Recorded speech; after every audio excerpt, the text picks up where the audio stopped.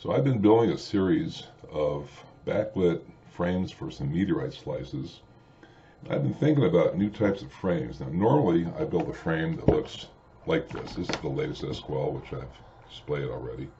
But you backlight it, relatively simply. You put a rock on a black piece of felt or some kind of backing, and you cut a hole and you shine some light through it, and you got a very nice frame.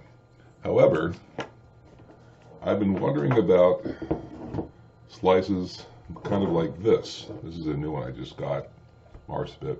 But to display something in a frame like this is a little different. There's no crystals, there's no nothing. So I've been toying around with different ideas on how to light this thing up in a frame. So I'm kind of thinking outside the box here, maybe inside the box. I got myself another of my standard type frames.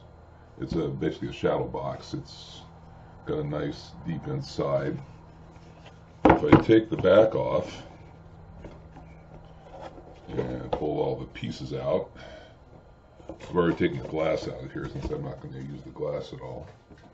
But it's got a nice deep interior. Oops. I've got a nice deep interior that I can use to put some kind of LEDs along the edge here. It'll be hidden by this lip right here. And further, it's got this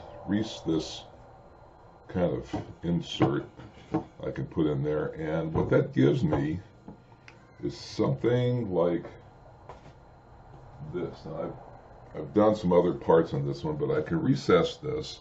This is another large slice I've been playing with. But I can put the lights back behind here somehow. So I've just been wondering how that's going to work. So in the next week or two, I'm going to be experimenting with different ways of putting this together and just see what I can come up with. I want to light this up from the front. So maybe it'll work, maybe it won't. I don't know. So we're going to find out. So stay tuned. So the first thing I want to do is figure a way to put LEDs on the inside of each edge of this frame. This is the insert that came out of the thing. So what I did previously, I bought a box of white LEDs from Amazon. They're inexpensive and you get just a ton of LEDs. They come in a roll like this, and each one of those little yellow dots on there is a separate LED, and they're very bright. They work off 12 volts DC. The back is self-adhesive. You just peel it off and stick like any piece of tape. So that's going to be the first step. See what happens. Okay, I've cut 4 strips of LEDs from that roll, and I've connected a strip on each side of the insert of the frame. Now the next step is I have to solder the electrical connections to each corner. So down here, you can see there's 2 little solder tabs, one there and one there, and on the joining corner, one there and one there. So I need to run a little piece of wire from here to here, there to there, on all 4 corners to connect the electricity. So on to the soldering. So this afternoon, I spent some time with my solder pencil. I connected 2 little wires to connect each of the strips. One wire is for +12, the other side is for the ground. And further, I put on this little clamp that I kind of jury-rigged, just pieces I found in my garage, to keep the wires from moving. It's a strain relief. These little connections are very tiny, so any movement can rip the LED strip off of the frame. So this stabilizes everything because they still have to do some manipulation with this to get through the rest of the frame, put a connector on, etc. So that gives me time now. Let's see if this thing works. Alright, so we've got little wires. Here's my battery pack that I've ginned up as 9 volts. So there's the negative, here's the positive, and there we go. We have a fully functioning circuit now. So on to the next step.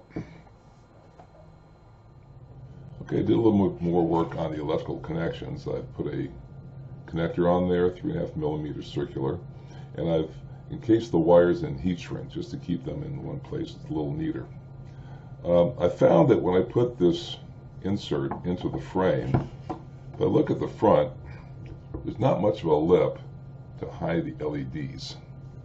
So what I'm going to do, I took another frame that's exactly the same, second piece, and I put a little bit of a flange around the edge with just some little molding, so that when I put the spacer in there, I look at it from the front, it hides the LEDs very nicely. However, one thing I found is that because this wire comes straight up from the back, normally it would go out the bottom, I had to kind of make allowances for that. So I took all the pieces that are going to back this up, and I cut notches. You can see there. So the first piece is a piece of felt. It's felt covered cardboard actually. It's photo matting. And that goes in there. Then that's going to be backed up by a piece of Lexan for stability. And then the thing that holds everything together, the back piece, goes in, and everything works very nicely. You know, what I'll do is I'll bend this over, I'll cut a groove right here so that the wire can bend down and have a nice, easy exit from the frame. So the next step is how we're going to attach the meteorite slice, because I'm not going to use mechanical hardware this time. We're going to use some magnets. The next step in the process is attaching the meteorite slice to the frame. So what I've chosen to do this time is a little more experimental. I've never done this before. So we're going to use some neodymium magnets. These are 18-pound pull force each. I bought a set of 6. I wasn't really sure where I was going to start. But these things are monsters. To pull them apart, there we go. Just slide them off.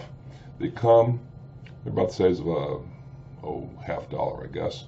They have an adhesive backing, which is separate. I've already applied these.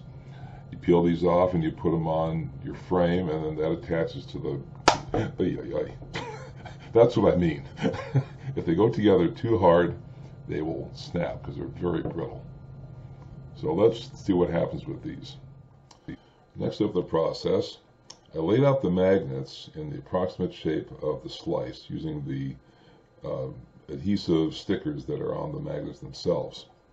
So I have to check this for how much hold it has. This is something new, and there's a good amount of hold, and you need to make sure that it holds its own weight. It's a really heavy slice, and it's got good hold. It doesn't slide. Shaking it doesn't make it slide. So let's increase the air gap with a piece of backing, about 1/16 of an inch. The air gap decreases the magnetic hold. The wider the air gap is, of course, the less the hold. Okay, here's the piece together with the backing. Still got a good amount of adhesion. So let's put this into the frame and see what happens. Okay, we have the light bar in there. We're going to light it up and check out the results. I haven't seen this yet. This is the first time. Okay, there it's in there. And the piece by itself looks pretty good in the frame. I like these frames. Okay, let's turn the light on and see what happens. Okay, big reveal. Looks a little washed out to me. I'm not real happy with the results. Oh, that's a bummer, but you know, this is an experiment, and sometimes they work and sometimes they don't. I have to think about this one.